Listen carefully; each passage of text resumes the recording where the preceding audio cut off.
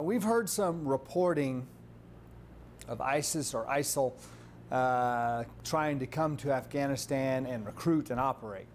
We actually haven't seen any indication of that. Everywhere we've looked for that, we've heard of that, we've looked for it, we can't find it. As you know, ISIS, ISIL are very prominent in the news worldwide right now. So are there people who are watching ISIS or ISIL and going, wow, I'm attracted to that. Al-Qaeda seems kind of old hat to me. Maybe I'm attracted to ISIL.